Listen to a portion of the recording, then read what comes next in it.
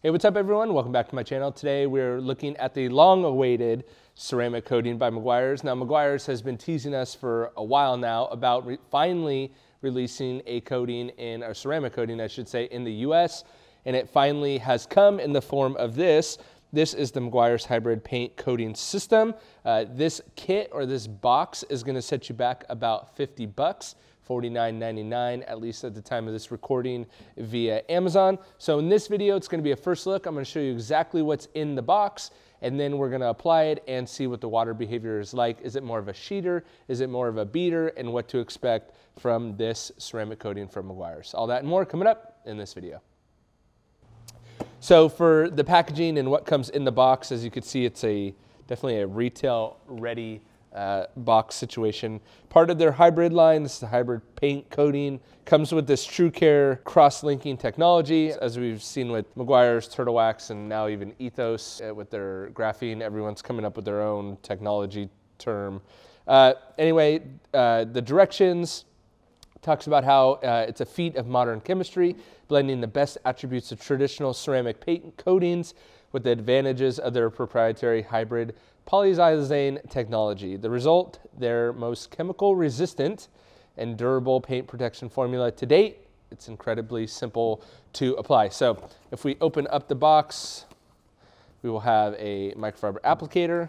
We're gonna have the M122. This is their surface prep, just an alcohol or an IPA. You're actually gonna have the 6-ounce bottle of the hybrid paint coating aerosol. And then you're gonna have 2 microfiber towels and this little pamphlet on, again, how to apply it. It says, do not expose vehicle to moisture for 24 hours, which is interesting because it's different than, it says 12 hours on the back here. So little discrepancy there, not a big deal. I'm gonna apply it, wait 24 hours, and then we'll do a water beading test. Unlike Fast Finish, the hybrid paint coating has a 7-day full cure. So we can't put it up against any products. We can't torture test it for at least 7 days. So today, I've actually already applied it on this panel, but I'll run through the steps. And then, yeah, gotta let it cure for, I guess, 24 hours, not 12 like the back says. And then we will see what the water behavior looks like. So as far as the prep is concerned, on this side of the panel, I have polished it out. I actually used the Turtle Wax one and done compound to remove any old waxes, sealants, or whatever may have been on there. And then I'll use the surface prep to wipe down the panel, again, just to remove any oils or polishing residue is really the point of this, to make sure you get the best adhesion on the coating.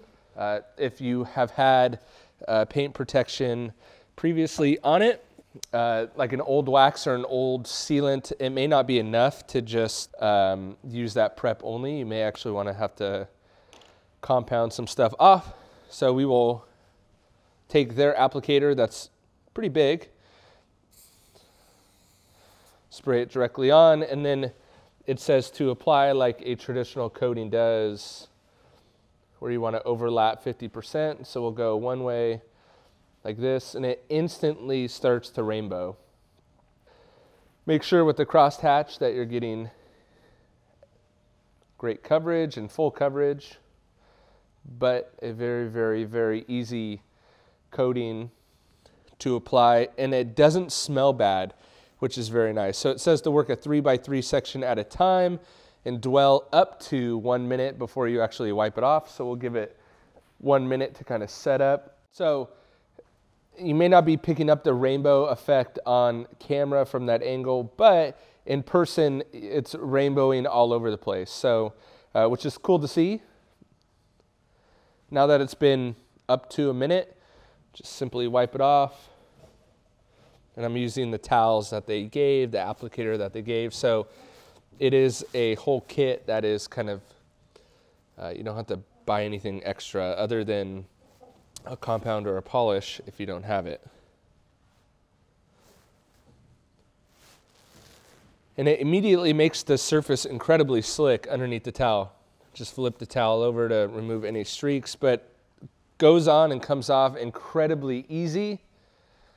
Like I said, I actually applied this yesterday, 24 hours ago, so we can really go straight into the water test. That application there was technically the second. So let's get the hose out, get some water going, and see what the water behavior looks like.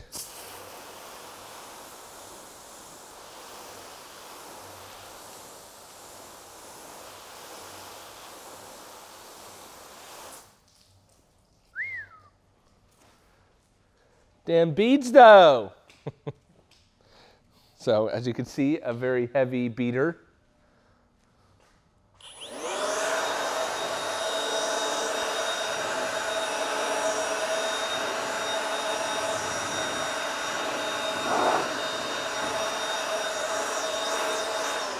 The water gets off pretty good.